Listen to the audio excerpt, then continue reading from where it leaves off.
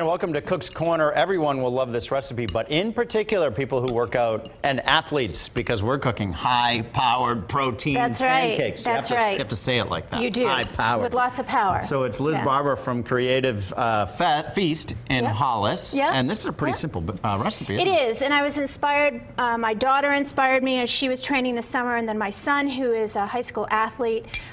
Kids really need to get a lot of protein in their morning meal, as all of us do. So this recipe is great. It's today I'm using sweet potatoes as the main binder. Okay. And it's cooked sweet potato. We've got oatmeal in here. I'm going to add some ground flax, which is high in omega fatty acids, really good for you. A little bit of cinnamon. I ordered put in a quarter cup of oats. Quarter cup of oatmeal. Yep.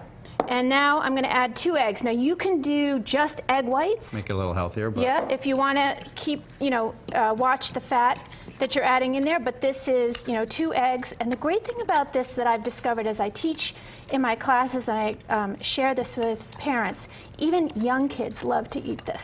And your son plays soccer at Hollis Brookline. He does. They have a very good team. They're having a great season, so we're very excited. Good luck to him. And what was your daughter training for?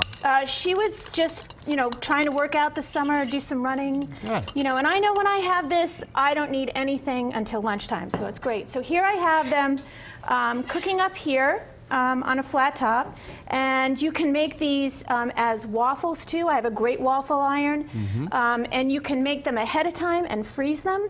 So in the morning, the kids just go in the freezer, pull them out like those old Eggos waffles that you find. Just cook it like a pancake if you're not doing the waffle. Exactly, exactly. Super easy. You can't beat that, right? That's right. And you can make it even a little healthier by adding blueberries. Yep, you can, and you can substitute the sweet potato for banana, applesauce.